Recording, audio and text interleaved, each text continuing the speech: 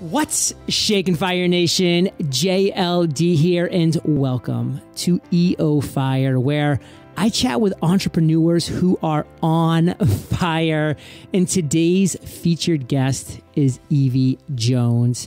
Evie, are you prepared to ignite? I am so ready, John. Yes. Evie is a best-selling children's book author who has made it her mission to help aspiring children's book authors write, illustrate, publish, and market their own high-quality story that celebrates children's adorably unique traits and interests.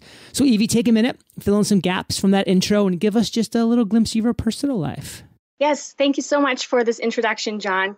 Wow, if someone were to glimpse into my life right now, they'd probably see me building Lego castles with my two boys, or, picking up Play-Doh clumps from the floor so that the little one won't eat it. And then during nap time, you'd see me putting up my fancy 3-panel room divider behind my desk chair, to hide my living room, so I can go on video calls with aspiring children's book authors I'm coaching, teaching them what I do myself at night when everyone else is sound asleep, my husband included, which is writing my own children's books, of which I have authored more than a dozen so far.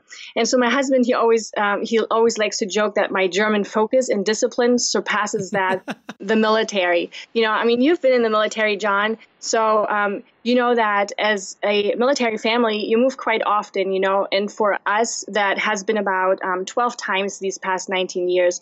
And so it's a bit tricky to create a career as a military spouse. And I didn't want to let myself be defined by my circumstances or by my husband's work. And so I realized I needed something that could adjust to our ever-changing lives, and that I could take with me wherever we went. And so after I successfully published a number of children's books, and after more and more people asked me to help them to do the same, I decided to help other aspiring children's book authors write their own with the help of my best-selling book, and along with my one-on-one coaching programs and my upcoming online program as well. I'm pretty fired up because, Fire Nation, Evie's an incredible example of somebody who niched down. And you always hear me talking about niching down till it hurts. You need to actually start in that area where you can be the best. And I can tell you that that Evie has really done that for herself. She didn't just say, hey, I want to help authors write books, like this very broad, vague topic. She says, you know what? I'm going to really niche down into children's authors who are writing books. And that's my area of expertise. And by my, I mean Evie's, of course, because she's written now 12 books in this area. She understands the ropes. She knows how to get it done. And that's where she's focusing on. And guess what? Maybe a year or 2 years from now, she's broadened out into more things and she's doing other things than just children's authors. But right now, she is niching down into that. She's going to build up that momentum, learn a ton, and then she's going to go from there, take that one step at a time. And so on that note, Evie, let's hear about your area of expertise, and then give us, Fire Nation, just one value bomb that's, we probably should know in that area that we probably don't. Right. Well, so I help people turn a magical spark of an idea into a fully realized story that can inspire children's imaginations and boost their confidence. And I do this for people who want to write books for 2-year-olds all the way to middle grade chapter books. And something most don't know or realize is that before writing and illustrating a children's book, or before the product creation for entrepreneurs in general, you should first validate your idea or your book's topic, and also know the target audience you're writing the book for or creating your product for. So defining your audience is key, because in my case, a book written for a 4-year-old will differ from a book written for a 7-year-old, right? And so with children's books, it's also important to keep in mind that while the book is for a child, it's usually purchased by a grown-up. So your book will have to essentially appeal to 2 different audiences, the buyer and then the user. So always ask yourself, who's the buyer and who's the user of your product or service? Is it one and the same person? And so I always tell my clients to be sure not to create something hoping others will just find it and then buy it. Instead, always write and create with the reader already in mind. And so this really applies to all types of entrepreneurial undertakings. Really know whom you're planning to sell to, and take the time to understand what their needs are even before you create your product or your service. So I have one specific question, because you live in this world. What would you say, if you could just go with your gut instinct here, is the most successful children's book at this moment? Like, what's the most successful children's book right now? For older ones, it would be Harry Potter for sure. What about for maybe like under 6 years old, like maybe even like 5 and under? 5 and under, oh, I love the Llama Llama books are huge still. And the Little Blue Truck is adorable. So when I think about that, for me, from my childhood, there's 2 books that really jump out. And that's Where the Wild Things Are. That book to me was like part of my childhood. And then the other one was The Giving Tree. Have you ever read the book The Giving Tree? Yes. Shel Silverstein, I believe, is the author's name. And I'm almost positive, don't quote me on this, but I think she's from Maine. Like, I think that was a big reason why it was such a big book in my house, because she was like a Maine author, which is pretty cool. Now, there's a book I kind of want to maybe talk about real quick, because I just feel like I see it. You know, my sister has a 6-year-old and a 3-year-old, and I've heard this on like different Netflix shows that I've been listening. They talk about this book, Hello Moon. And so what is the reason why Hello Moon became such a popular children's book? It's like I open it up and I look at it and it's so simple. I mean, it's beautifully simplistic. I mean, that's probably one of the reasons, but like, Why does a book like Hello Moon, why did it crush it?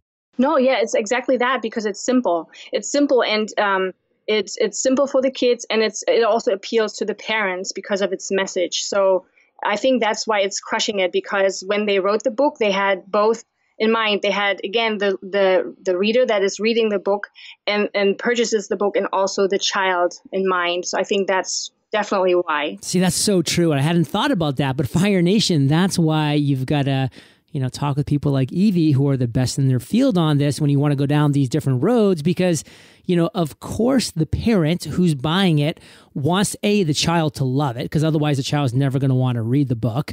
But B, if you can combine a great message as well, like how great is that? And I think there's another book that kind of always makes me chuckle, but it's like Everybody Poops, or like something like that. And it just kind of talks about that. I'm like, that's brilliant. Like, that's just such a good book, because, it's a great message that parents want to get through to their kids, and they want their kids to be comfortable with it. And the kids love it because it's kind of funny, and they giggle and they laugh. And you have to have that 1-2 punch combo. So, I mean, is that kind of one of the things you really drill into some of your students?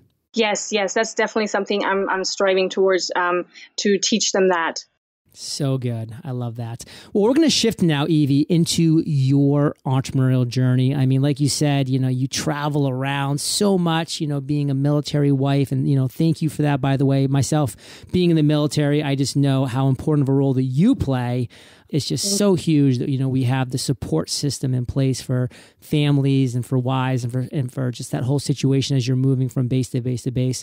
But what would you say to date is your worst entrepreneurial moment, that entrepreneurial moment that you just say, man, that was the lowest of the low so far? Yes. Wow. So the worst moment I've had in my business came after working my butt off, creating a name for myself. Besides writing my children's books, I used to also create book trailers for other authors. And for those that have never heard of book trailers before, they're just like movie trailers, but for books. So it's a 60-second clip advertising new books, essentially. So book trailers, they take a lot of work and a lot of time to make. And I have to convey the essence of the book within less than a minute. So that requires an extensive interview of the author. And then I have to create a concept and find or create just the right footage before I can sit down and start the actual production process. And so this piece essentially represents months, if not years, of this author's work, right? So this trailer has to represent just that, or it has to represent it just right. And so I was producing these trailers for best-selling authors, big names in their genres like Nicholas Sansbury Smith and Deborah Webb and James Hankins. And I also worked with publishing houses and created trailers for their authors. And, in true German fashion, I would make sure those trailers were pristine. I poured over every little detail to make sure what I delivered was perfect. And so over the years, I had really made a name for myself within the author community. And had I wanted to keep going down this path, I very easily could have. I was already consistently booked 2 to 3 months out in advance. But, to keep up with the demand, I would have had to clone myself, really. The trailer workload just became too much. And I wouldn't go to bed until 1 a.m., and then I would wake up again at 5. And, my waiting list would just grow longer and longer. And I had less and less time to spend, with my 2 boys and with my husband. And I had no time to write my own books anymore. And, I loved seeing my business grow because it was something I created, out of nothing.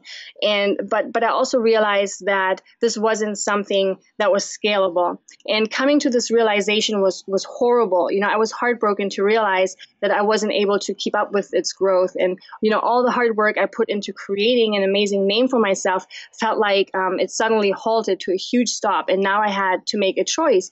And it was the worst moment ever to know that what I had created wasn't going to work anymore. And I had to end, my business. And I felt like such a failure, even though I had built something really incredible, but getting over that sense of failure definitely took some time. And so, the number one takeaway for me from that was sometimes we just have to take a step back, to be able to move forward. And yes, it was hard to leave this thriving business behind, but, in the end, it just wasn't sustainable. And so we just have to learn to let go sometimes, even though it's hard. Fire Nation, my biggest takeaway from this is balance. I mean, we all want success in this world. We do.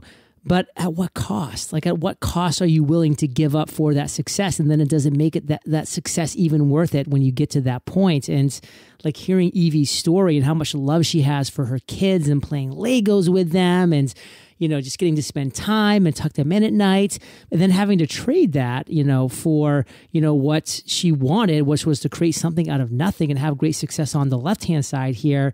You got to balance that. Like, what do you really want? And that's why, continuously staying in touch with your wants, your needs, and desires. And I do that every day by meditation, by journaling, to check in, put my finger on the pulse. Just make sure as you're moving forward, as you're moving towards success, you're doing it in a very balanced way. If you can just always have that word balance, you're balancing business, life, health, those that mean the most to you. I mean, at what cost are you willing to give up for success? Think about that. And I want to just echo Evie's point. Take a step back to move forward sometimes. It's not a bad thing to take a step back to move forward. Now, Evie, we're going to take a step forward into an aha moment. You've had a lot of great ideas. I mentioned how much I love your niching down into just focusing on children's book authors. Somebody might have come along and said, but Evie, what about all the other authors who aren't children's book authors and now you can't serve them because you're not marketing to them? And, obviously we're going to give them a virtual backslap right now because that's how you lose in this world, Fire Nation, by not niching and focusing and becoming the best in your area. What is one of those great moments that you want to share with our audience, Fire Nation? Take us there. Yes. Okay. So, when I was younger, I didn't really fit in like so many of us. When I was growing up, former East Germany, where I'm originally from, was a very homogenous society. And back then we had Vietnamese guest workers come into our country. And it just so happened that my mom fell in love with one of them, Now contact between nationals and these guest workers was strongly discouraged. So, their relationship and me as a result of it was something highly, highly frowned upon and criticized even. And so as the only non-white girl in my entire town and my entire school, it wasn't, exactly easy. The parents of my friends, they wouldn't let them play with me because they were worried people would start talking. And, I was watched with suspicion whenever I went into a store. People can be really mean without realizing it, and that whole experience left me feeling inadequate and different and just alone sometimes. And so as a little girl, I created my own little world with books because I was able to identify with the characters. I could imagine being with them and having fun with them. And I felt safe. And this is this make-believe world. I felt loved and accepted. And I want all children to feel this way. I want them all to feel accepted and loved, especially when people in their world might not be loving toward them. So this is where I had my big aha moment. This is why I started writing. I mean, what better way to reach and influence the lives of little ones? And so this is also why I want to empower others to bring books to children that provide a world of acceptance and love by helping them write their own stories. I want to help others use their own experiences and their their own circumstances to influence children's lives in an incredible and positive way.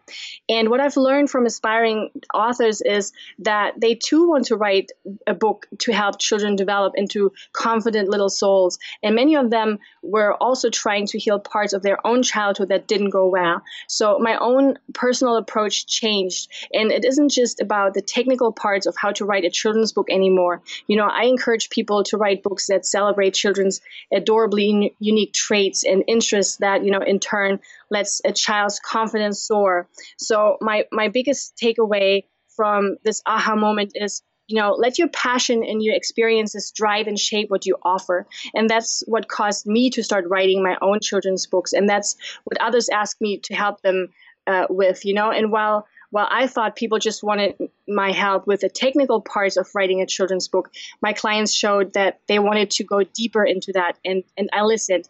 Sometimes, our greatest ideas are the most obvious and not necessarily the most profound. And I'm so thankful I listened. Otherwise, I wouldn't be here talking to you right now. I think you put that so beautifully. I just want to echo that for you, Fire Nation, is let your passions and experience shape and drive what you offer. I mean, just think about that. We all have passions. We all have experience. We all have curiosities. We all have these things that have shaped us as human beings.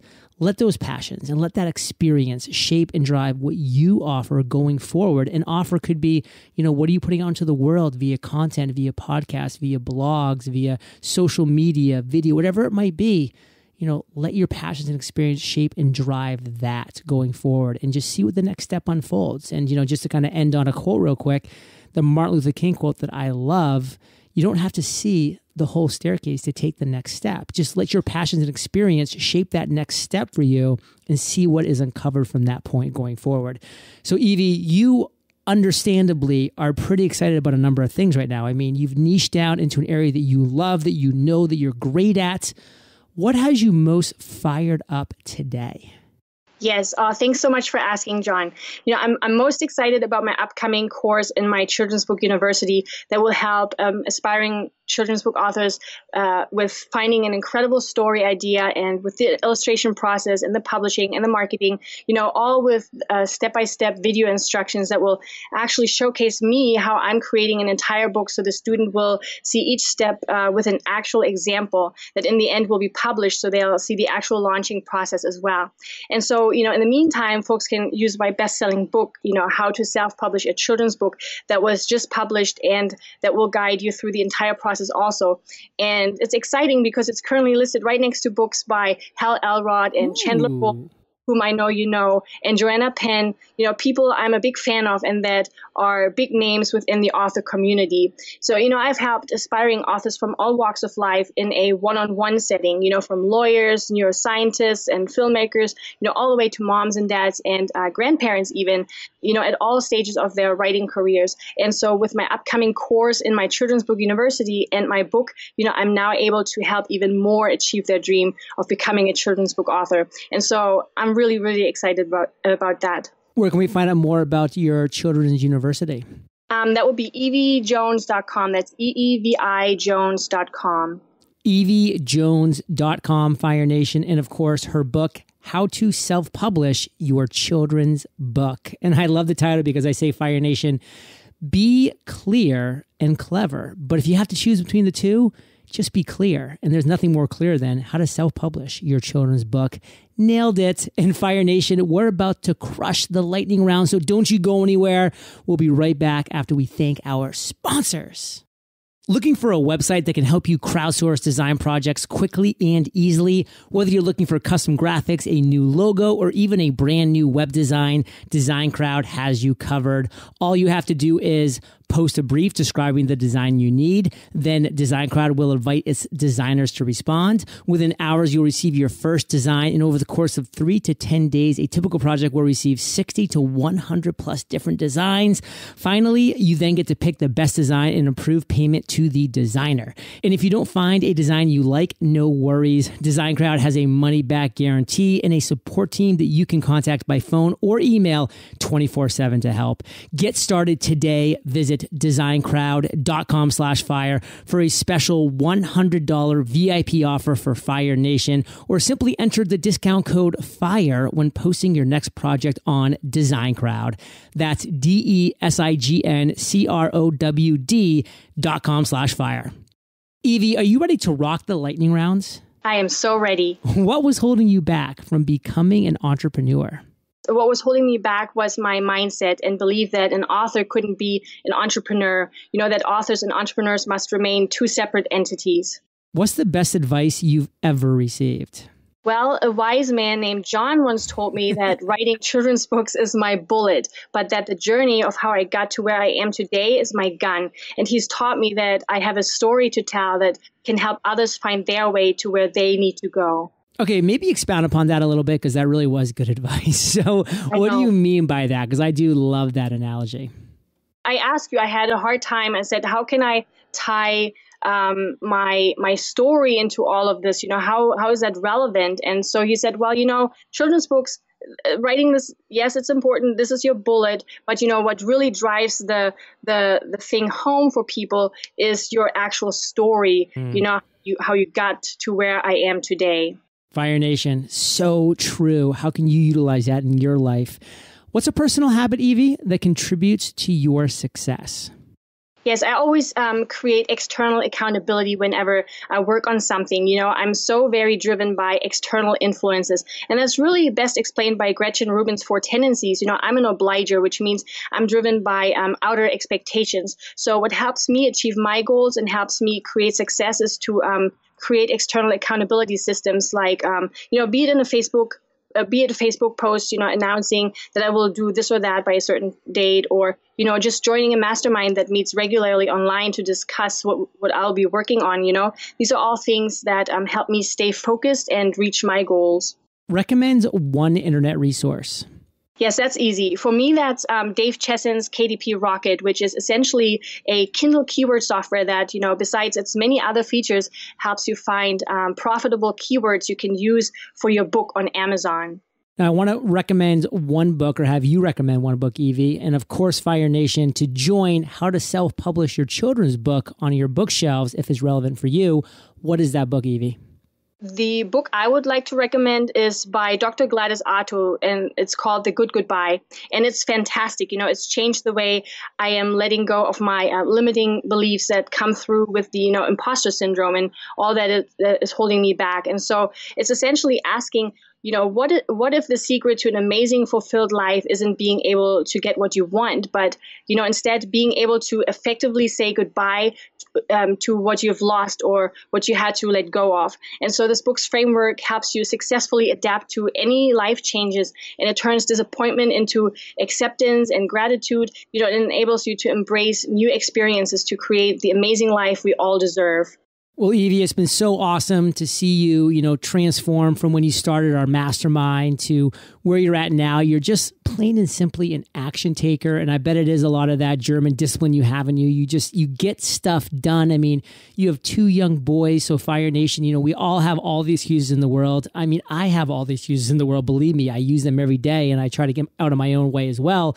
But just recognize that you can make this happen. Evie, I saw her at the beginning. I've seen her transition. I've seen her make it happen. It's been so exciting to see. And now here she is on Entrepreneurs on Fire, rocking the mic. So Evie, why don't you end with a parting piece of guidance, the best way that we can connect with you, and then we'll say goodbye.